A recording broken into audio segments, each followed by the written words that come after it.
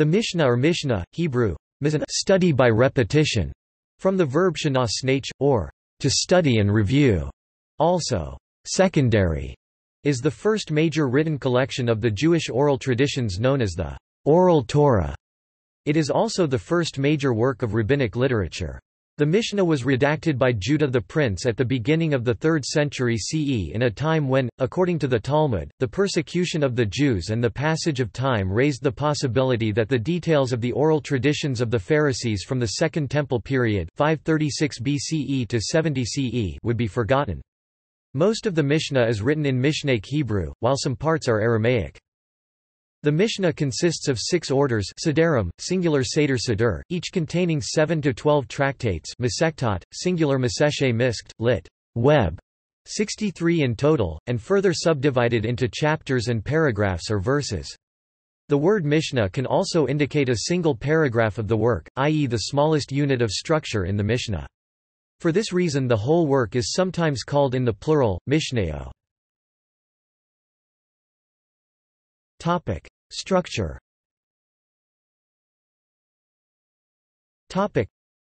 The term, Mishnah, originally referred to a method of teaching by presenting topics in a systematic order, as contrasted with Midrash, which followed the order of the Bible. As a written compilation, the order of the Mishnah is by subject matter and includes a much broader selection of halakhic subjects, and discusses individual subjects more thoroughly, than the Midrash. The Mishnah consists of 6 orders Sederim, singular Seder Seder, each containing 7 to 12 tractates Masechtot, singular Masecheh Miskt, lit. Web, 63 in total. Each Masecheh is divided into chapters Parakim, singular Parek, and then paragraphs Mishneo, singular Mishnah. In this last context, the word Mishnah means a single paragraph of the work, i.e. the smallest unit of structure, leading to the use of the plural Mishneo for the whole work.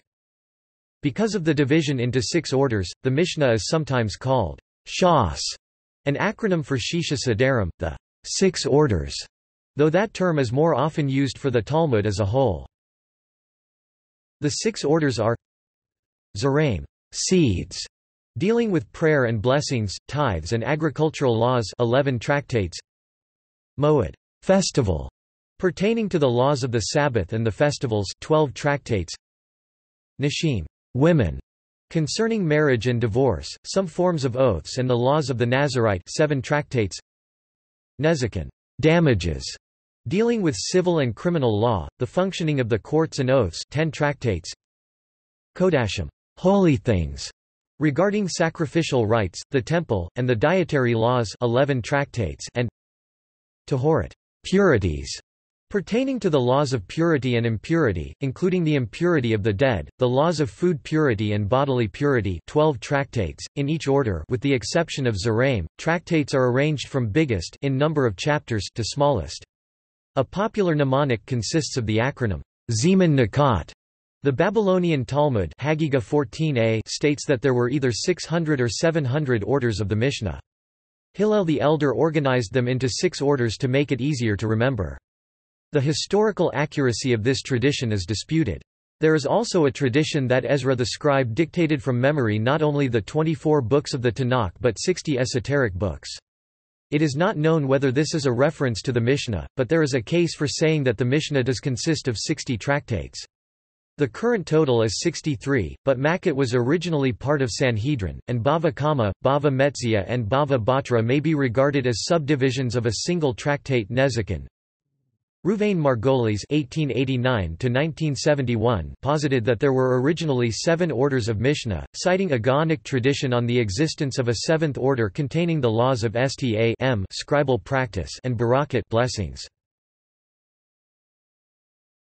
Topic: Omissions.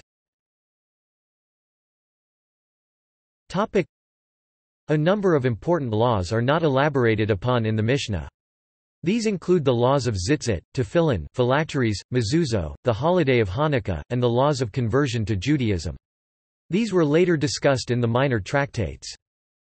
Nissim ben Jacob's Hakdamala Maftich HaTalmud argued that it was unnecessary for Judah the Prince to discuss them as many of these laws were so well known.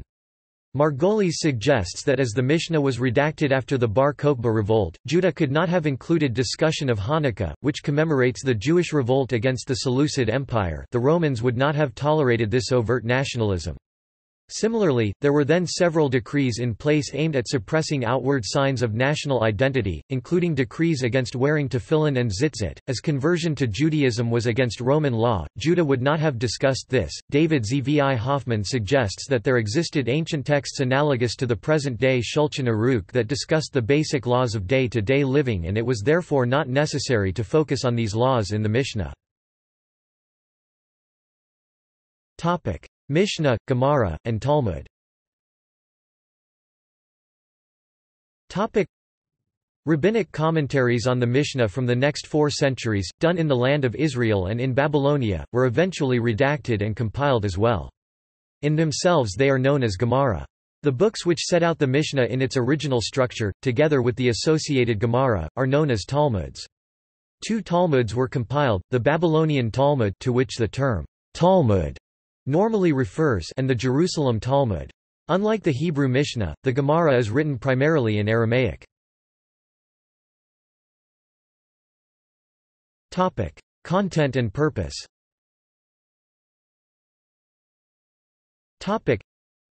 The Mishnah teaches the oral traditions by example, presenting actual cases being brought to judgment, usually along with the debate on the matter and the judgment that was given by a notable rabbi based on halakha, mitzvah, and spirit of the teaching Torah that guided his decision. In this way, it brings to everyday reality the practice of the mitzvah as presented in the Torah, and aims to cover all aspects of human living, serve as an example for future judgments, and, most important, demonstrate pragmatic exercise of the biblical laws, which was much needed since the time when the Second Temple was destroyed 70 CE. The Mishnah does not claim to be the development of new laws, but rather the collection of existing traditions. The term Mishnah is related to the verb shana, to teach or repeat, and to the adjectives sheni and mishnah, meaning second. It is thus named for being both the one written authority codex secondary only to the Tanakh as a basis for the passing of judgment, a source and a tool for creating laws, and the first of many books to complement the Tanakh in certain aspects. Oral law. Before the publication of the Mishnah, Jewish scholarship and judgment were predominantly oral, as according to the Talmud, it was not permitted to write them down. The earliest recorded oral law may have been of the midrashic form, in which halakhic discussion is structured as exegetical commentary on the Torah. Rabbis expounded on and debated the Tanakh, the Hebrew Bible, without the benefit of written works other than the biblical books themselves, though some may have made private notes for example of court decisions. The oral traditions were far from monolithic, and varied among various schools, the most famous of which were the House of Shammai and the House of Hillel. After First Jewish-Roman War in 70 CE, with the end of the Second Temple Jewish Center in Jerusalem, Jewish social and legal norms were in upheaval. The rabbis were faced with the new reality of Judaism without a temple to serve as the center of teaching and study, and Judea without autonomy. It is during this period that rabbinic discourse began to be recorded in writing. The possibility was felt that the details of the oral traditions of the Pharisees from the Second Temple period 530s BCE 70 CE would be forgotten, so the justification was found to have these oral laws transcribed. Over time, different traditions of the oral law came into being, raising problems of interpretation. According to the Mevo HaTalmud, many rulings were given in a specific context, but would be taken out of it, or a ruling was revisited but the second ruling would not become popularly known. To correct this, Judah the prince took up the redaction of the Mishnah. If a point was of no conflict, he kept its language; where there was conflict, he reordered the opinions and ruled, and he clarified where context was not given. The idea was not to use his own discretion, but rather to examine the tradition as far back as he could, and only supplement as required. The Mishnah and the Hebrew Bible.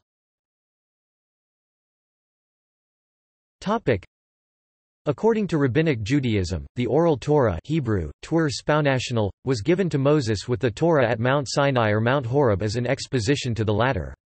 The accumulated traditions of the oral law, expounded by scholars in each generation from Moses onward, is considered as the necessary basis for the interpretation, and often for the reading, of the written law. Jews sometimes refer to this as the Masara Hebrew, swur roughly translated as tradition, though that word is often used in a narrower sense to mean traditions concerning the editing and reading of the biblical text, see Masoretic text. The resulting Jewish law and custom is called halakha. While most discussions in the Mishnah concern the correct way to carry out laws recorded in the Torah, it usually presents its conclusions without explicitly linking them to any scriptural passage, though scriptural quotations do occur. For this reason it is arranged in order of topics rather than in the form of a biblical commentary. In a very few cases, there is no scriptural source at all and the law is described as halakha lemoshe misinai, law to Moses from Sinai. The Midrash Halakha, by contrast, while presenting similar laws, does so in the form of a biblical commentary and explicitly links its conclusions to details in the biblical text. These midrashim often predate the Mishnah. The Mishnah also quotes the Torah for principles not associated with law, but just as practical advice, even at times for humor or as guidance for understanding historical debates. Rejection. Some Jews did not accept the codification of the oral law at all. Karaite Judaism, for example, recognized only the Tanakh as authoritative in halakha, Jewish religious law, and theology. It vehemently rejected the codification of the oral Torah in the Mishnah and Talmud and subsequent works of mainstream rabbinic Judaism which maintained that the Talmud was an authoritative interpretations of the Torah. Karaites maintained that all of the divine commandments handed down to Moses by God were recorded in the written Torah without additional oral law or explanation. As a result, Karaite Jews did not accept as binding the written collections of the oral tradition in the Midrash or Talmud. The Karaites comprised a significant portion of the world Jewish population in the 10th and 11th centuries CE, and remain extant, although they currently number in the thousands. Authorship.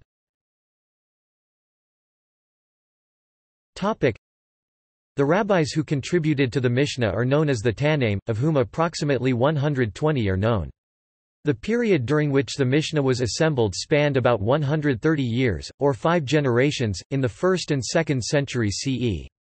Judah the Prince is credited with the final redaction and publication of the Mishnah, although there have been a few additions since his time, those passages that cite him or his grandson, Judah II, and the end of Tractate Sota, which refers to the period after Judah the Prince's death. One must also note that in addition to redacting the Mishnah, Judah the Prince and his court also ruled on which opinions should be followed, though the rulings do not always appear in the text. Most of the Mishnah is related without attribution stam. This usually indicates that many sages taught so, or that Judah the Prince ruled so. The halakhic ruling usually follows that view. Sometimes, however, it appears to be the opinion of a single sage, and the view of the sages collectively Hebrew, hikmaim hachamim is given separately. As Judah the Prince went through the tractates, the Mishnah was set forth, but throughout his life some parts were updated as new information came to light. Because of the proliferation of earlier versions, it was deemed too hard to retract anything already released, and therefore a second version of certain laws were released. The Talmud refers to these differing versions as Mishnah Rishona, first Mishnah, and Mishnah Acharona, last Mishnah. David Zvi Hoffman suggests that Mishnah Rishona actually refers to texts from earlier sages upon which Rabbi based his Mishnah. The Talmud records a tradition that unattributed statements of the law represent the views of Rabbi Meir Sanhedrin 86a, which supports the theory recorded by Sharira Gaon in his famous Iggeret that he was the author of an earlier collection. For this reason, the few passages that actually say, "This is the view of Rabbi Meir," represent cases where the author intended to present Rabbi Meir's view as a minority opinion, not representing the accepted law. There are also references to the Mishnah of Rabbi Akiva, suggesting a still earlier collection. On the other hand, these references may simply mean his teachings in general. Another possibility is that Rabbi Akiva and Rabbi Meir established the divisions and order of subjects in the Mishnah, making them the authors of a school curriculum rather than of a book. Authorities are divided on whether Rabbi Judah the Prince recorded the Mishnah in writing or established it as an oral text for memorization. The most important early account of its composition, the Igarat Rav Sharira Gaon, Epistle of Rabbi Sharira Gaon, is ambiguous on the point, although the Spanish recension leans to the theory that the Mishnah was written. However, the Talmud records that, in every study session, there was a person called the Tana appointed to recite the Mishnah passage under discussion. This may indicate that, even if the Mishnah was reduced to writing, it was not available on general distribution. Mishnah studies.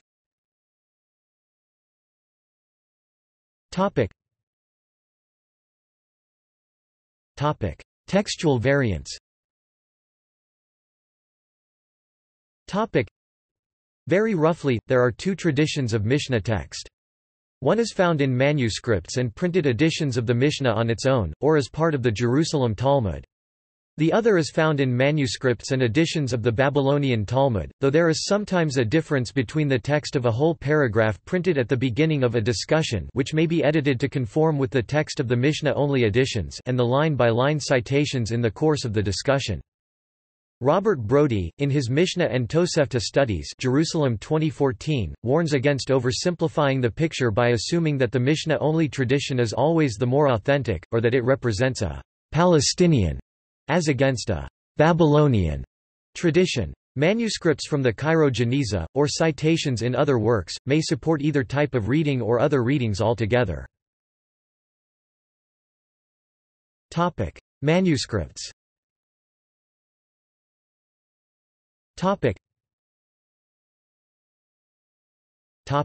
Printed editions. The first printed edition of the Mishnah was published in Naples. There have been many subsequent editions, including the late 19th-century Vilna edition, which is the basis of the editions now used by the religious public. Vocalized editions were published in Italy, culminating in the edition of David ben Solomon Altaras, Publ.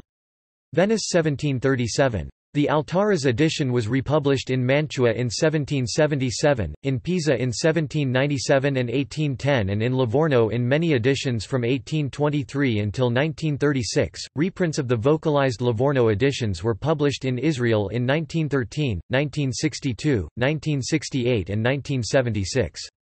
These editions show some textual variants by bracketing doubtful words and passages, though they do not attempt detailed textual criticism.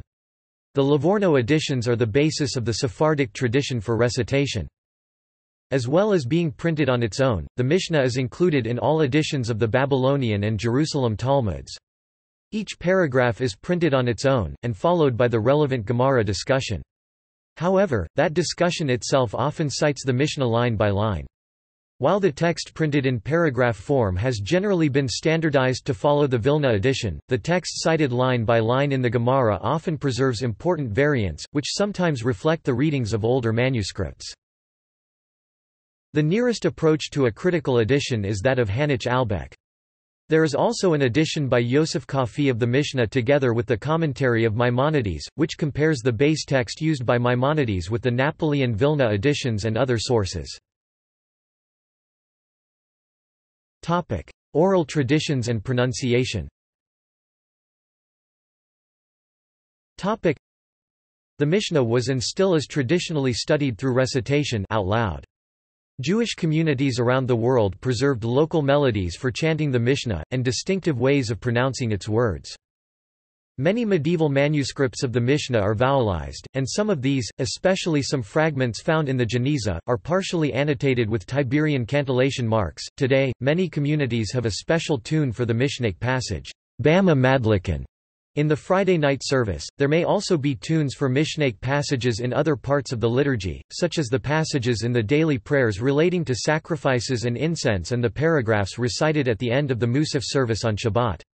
Otherwise, there is often a customary intonation used in the study of Mishnah or Talmud, somewhat similar to an Arabic mawwal, but this is not reduced to a precise system like that for the biblical books. In some traditions, this intonation is the same as or similar to that used for the Passover Haggadah. Recordings have been made for Israeli National Archives, and Frank Alvarez Pereira has published a book-length study of the Syrian tradition of Mishnah reading on the basis of these recordings. Most vowelized editions of the Mishnah today reflect standard Ashkenazic vowelization, and often contain mistakes. The Albeck edition of the Mishnah was vowelized by Hanoch Yalon, who made careful eclectic use of both medieval manuscripts and current oral traditions of pronunciation from Jewish communities all over the world. The Albeck edition includes an introduction by Yalon detailing his eclectic method.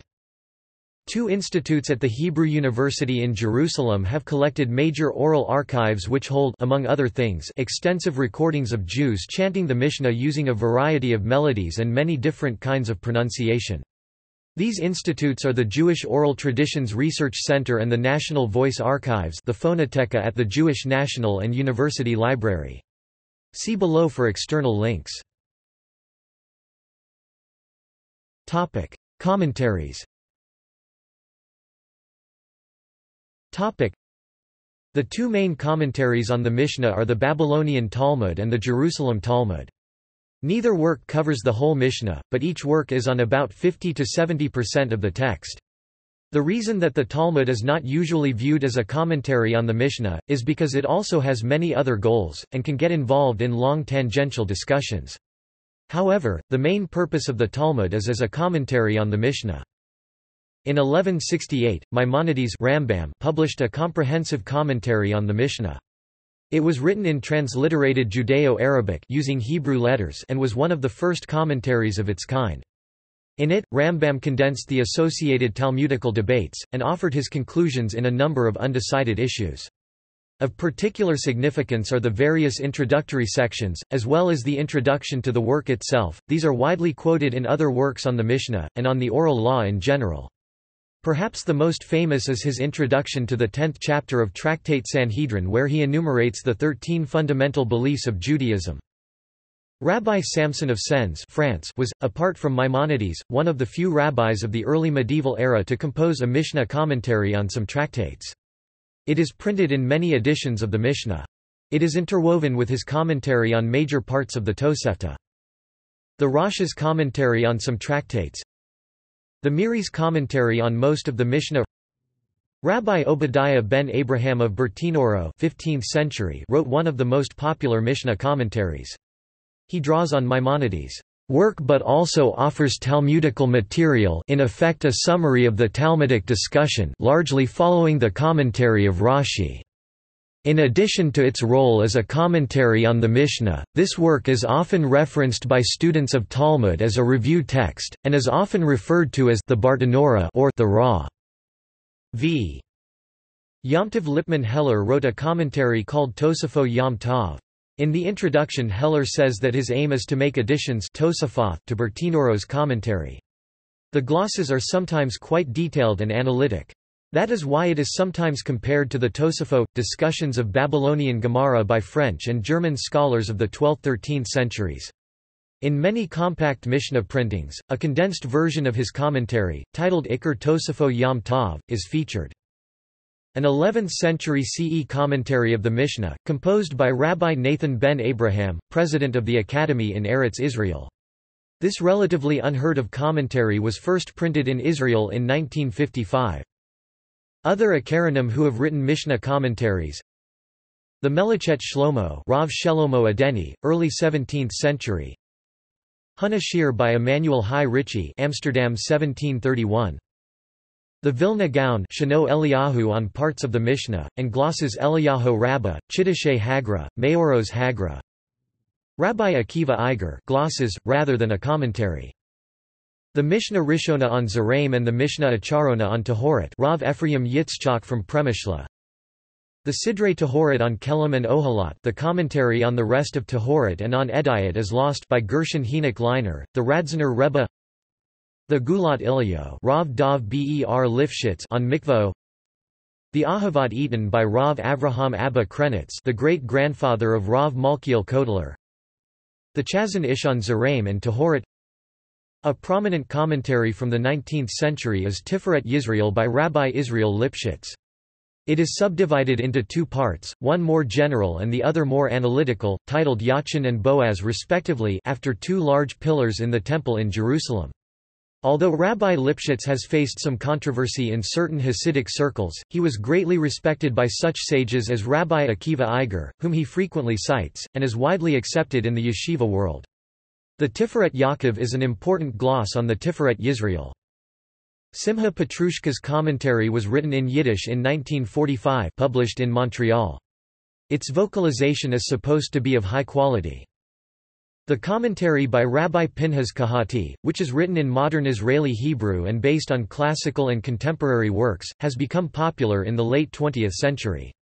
The commentary is designed to make the Mishnah accessible to a wide readership.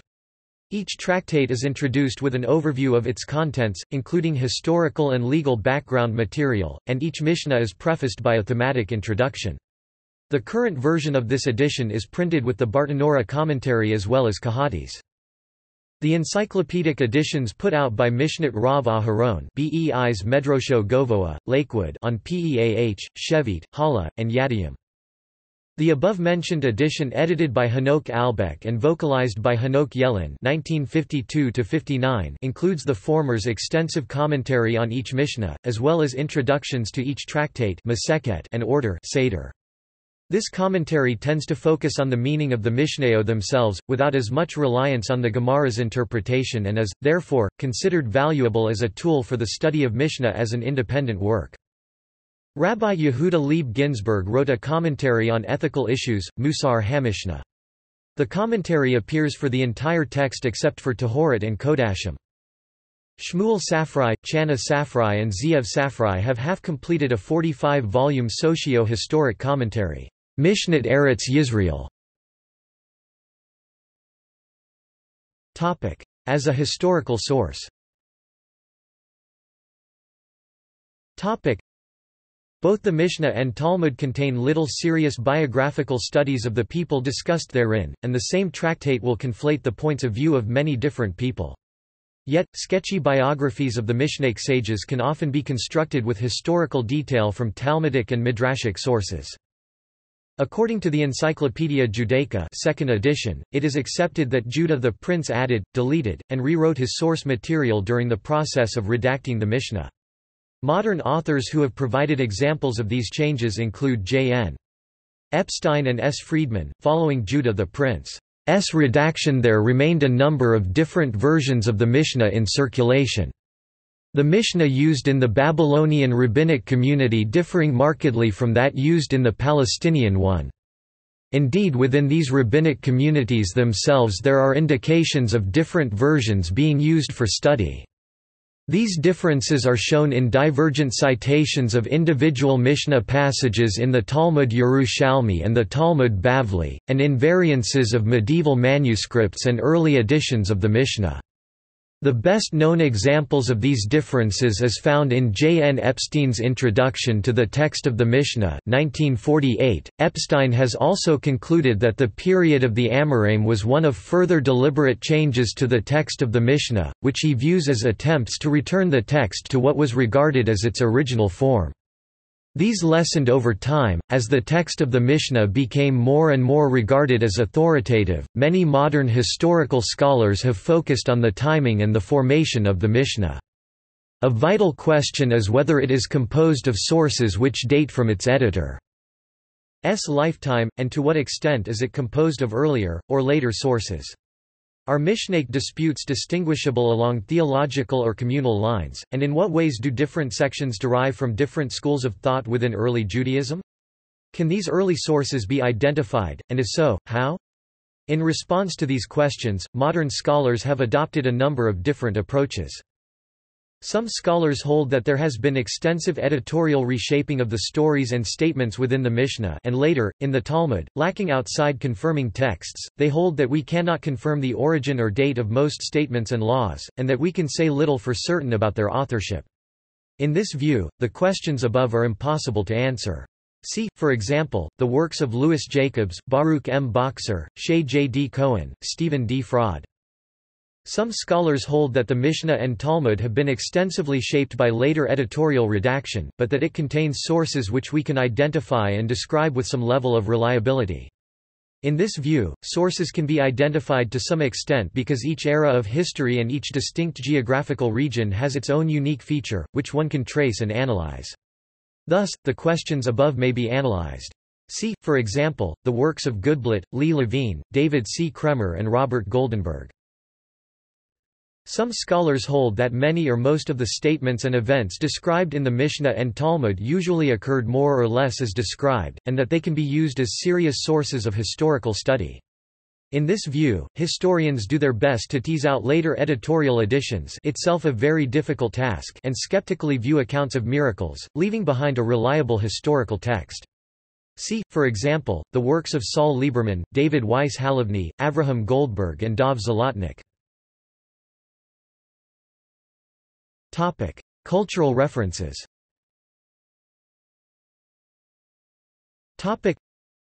A notable literary work on the composition of the Mishnah is Milton Steinberg's novel As a Driven Leaf. See also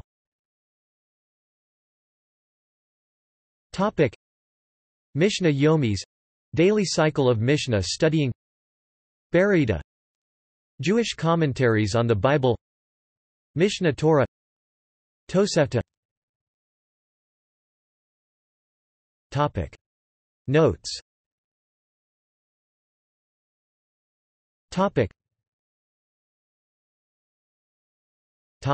References.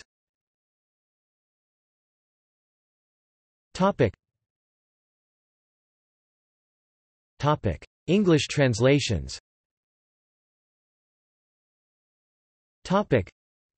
Philip Blackman. Mishnayot. The Judaica Press, Limited, reprinted 2000, ISBN 978-0-910818-00-1.